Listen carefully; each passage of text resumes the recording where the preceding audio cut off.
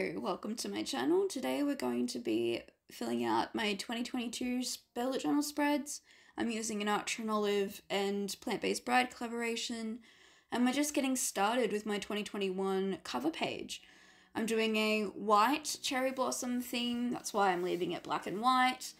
And in this moment right here is when I realized I have made a big ass mistake and I ripped the page out.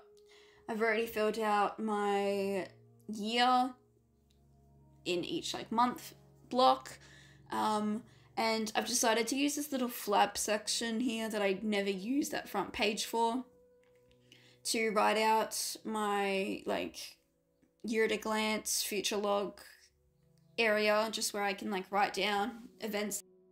I don't usually use that, so I thought I would try it again this year. I'm doing a flick motion for these branches.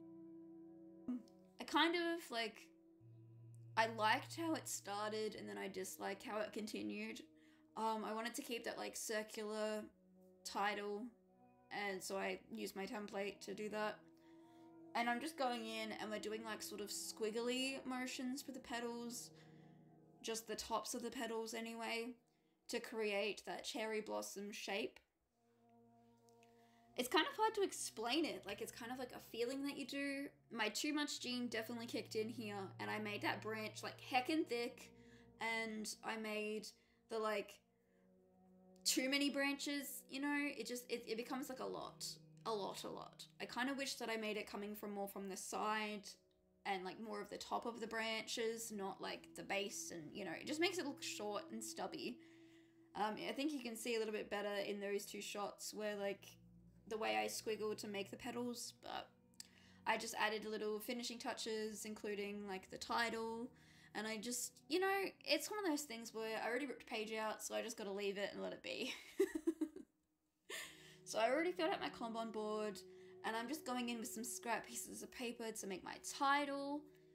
I usually scrapbook and whatnot quite a bit in my bullet journal, so I only filmed a little bit for this section here. And then in my January spread, you will pretty much that whole January spread is me scrapbooking and creating title pages for January and whatnot. So if you would like to click on that to watch that, that comes out next week, or I'll link it at the end of this video. So, my Kanban board on the left is for the videos that I'm in process of making. I move them along as I'm going using little washi tape or sticky notes depending on what I have available. Right now I'm writing YouTube because this is what this spread is for. This spread is to keep track of where I'm at in my creative process, and on the right side it is for all of the videos that I have made. There's space for 12 months in each bracket, and there's space for 4 videos each bracket. I'm not necessarily going to be making 4 videos a month, but I'm wanting to sort of keep more track of how many I make during each month, and am I making them consistently throughout the month. That is one of my goals, so I'm hoping to sort of keep myself more accountable this year than I did last year. I'm going in with my leafy stickers. I love decorating with the plants imagery and whatnot. I just think it looks cool. I need to buy way more because I'm running out. I've been using them all last year and now all for 2022. So I know that I'm going to need to buy more. I am just sort of adding finishing touches, and I think this is one of my favorite spreads that I've done. Then we're on to the next page. I bring out my 2021 journal just to have a little look-see at what I did for my bookshelf and book list spreads. I used those the most out of my bullet journal. You can see I color in each book as I read them, depending on what way I read them, and then I have my list. This is where I jump between and I quickly change my brain and I go to just add these stickers in. This is supposed to be my goal page, and my brain is so all over the shop when it comes to these creative process that I kind of do one thing and then I jump to another, and it's all over the shop. Kind of like this footage is. I had issues with exporting and also just the footage in general that I filmed, it kind of became a little bit corrupted, and I've managed to salvage a bit, so apologies for it being quite choppy and cutty. I used what I could, and apologies for that. My January video is definitely not like that at all. I've sort of adjusted and fixed that problem, so hopefully it doesn't happen in the future. Here we are, getting into my bookshelf lists. I am making sort of 3 lines to add to like the chunk of the outside of the bookshelf.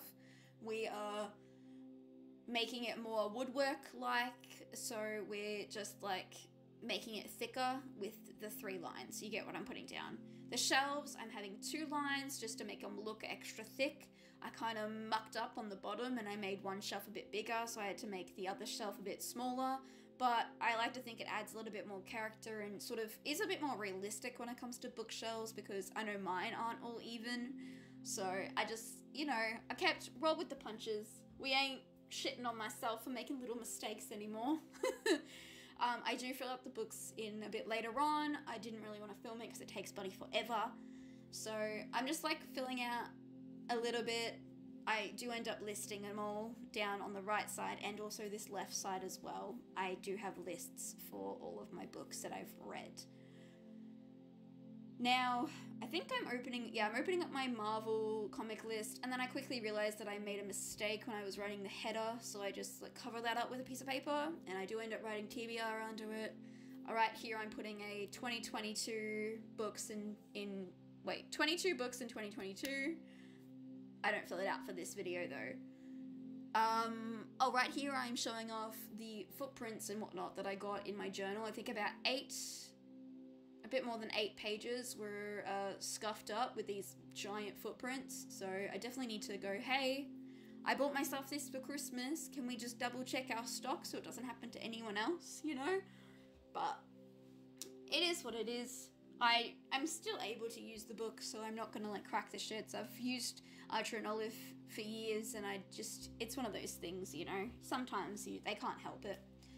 So we've got my Marvel list that I just quickly filled out, and here I thought I was finished, and then I go, oh shit, yeah, I gotta go back and do my goals. So for my goals, I do 4 little categories. I have books, health, focus and fun, and then I go in and I have 3 particular goals for those each. Focus, I need to fix and like add extra to my fun, but I just can't think of anything. So we got video brainstorm plans next to my Marvel comics that I ended up filling out and finishing. I left my TBR spread blank because I really do not know what I want to read this year. And then I have a little section at the bottom of my list just for a reflection if I do end up filling that out. I need to finish decorating it. And then I have a very blank page because it's going to be filled up with a list, and then I have my bookshelves all filled out, looking nice and snazzy. And then this page here is so boring, I don't know how to make it better. I might fiddle around a bit with some decorations, but like, I really don't like it. It is what it is though. I probably won't look back on it very often. So I go from like the shittiest page to my favorite page. I love the way this YouTube comp on board and like listing came out. I think it works great. I've already been using it, as you can see, and it's just working wonders. So I added a little bit of strip of colored washi tape so it looked a little bit more intentional. And yeah, no, I'm really excited to start using this for 2022. I hope you enjoyed watching this video. I do have a January one coming out next week, and I also hope you are looking forward to that. Have a nice day.